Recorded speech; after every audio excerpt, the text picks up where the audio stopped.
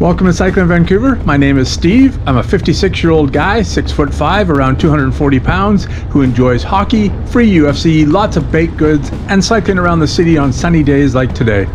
I also enjoy freedom and liberty of living in a liberal republic.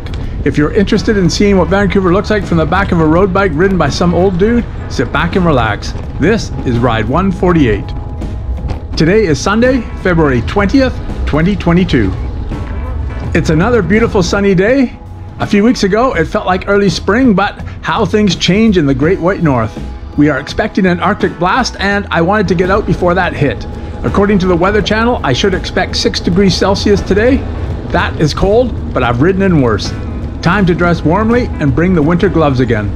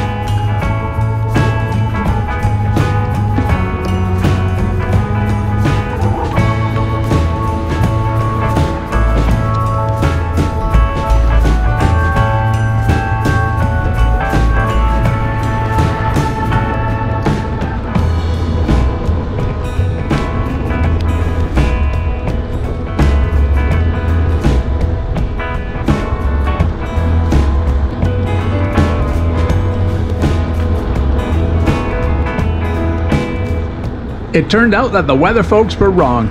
It was warmer than expected, probably closer to 9 or 10 Celsius, and I didn't need the gloves.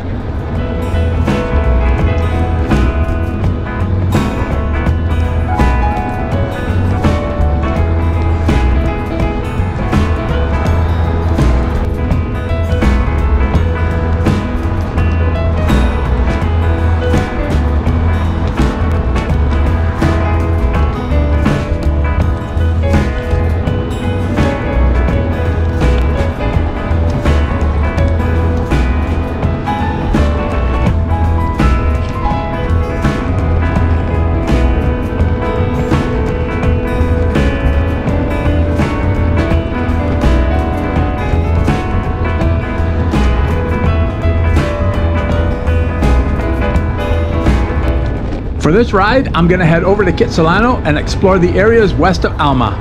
I have never ridden in there before, but I expect it to involve some steep climbs.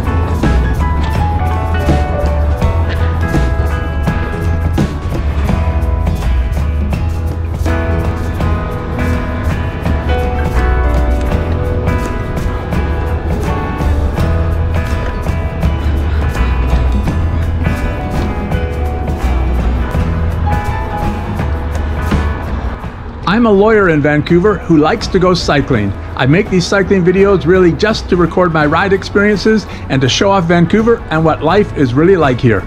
I generally do not make social or political comment in them. I just like to focus on cycling. But today is different, and I'm really pissed off and embarrassed by recent developments in my country. Canada has long prided itself on its peaceful approach to international affairs. We are not a military power like the United States and have long relied on soft power initiatives to influence global affairs. Whether we have been successful is a debatable question, but we have done a lot to promote peace and respect for human and civil rights throughout the world. Since Pearson, Canada has been sending peacekeepers into hotspots around the world. Lawyers and judges have assisted various nations with drafting constitutions and creating modern legal systems more recognizable to Westerners. They have also been actively involved in prosecuting war criminals at The Hague. But thanks to a man-child Prime Minister, Canada's reputation just took a serious kick to the teeth.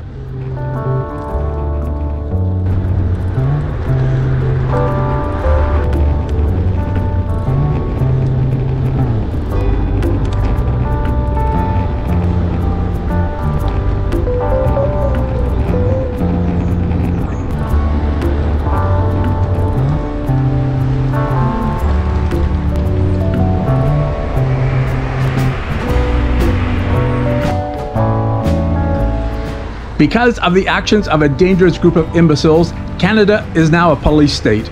Our idiot Prime Minister thought it mature and responsible to first call peaceful protesters Nazis and racist, and when that didn't work, to declare martial law and remove the rights of these peaceful protesters by freezing their assets and bank accounts without warrant or judicial recourse, all to end a small blockade around Parliament Hill in Ottawa.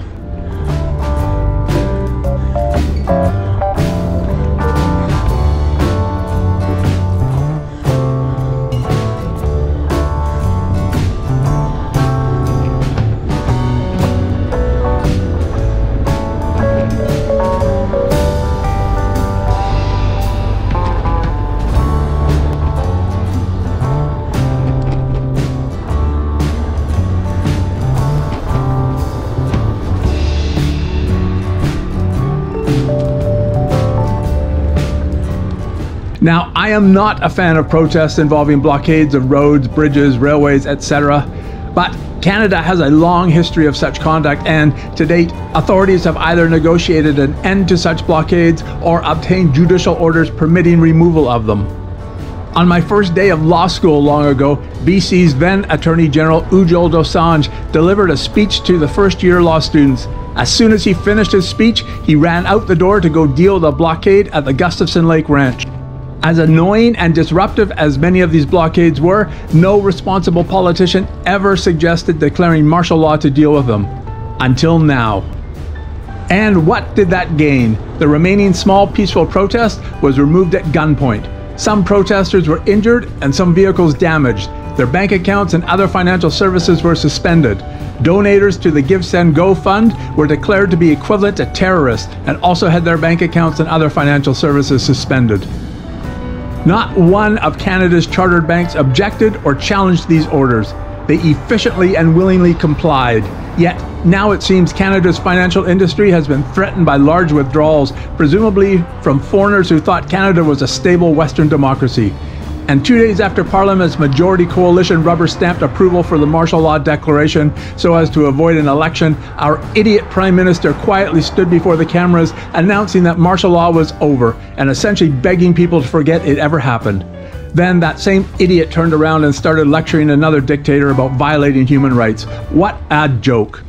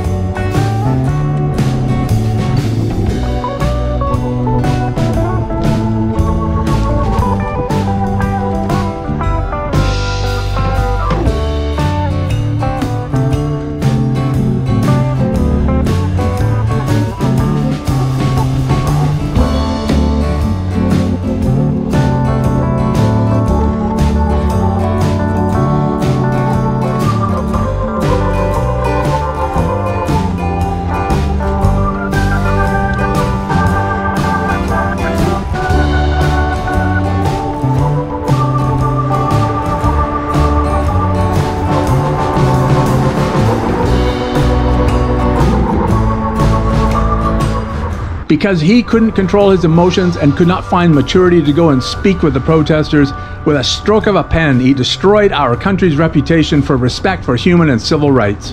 And if that wasn't bad enough, I suspect that a significant portion of our citizenry either agreed with our idiot Prime Minister's conduct or at least did not object to it.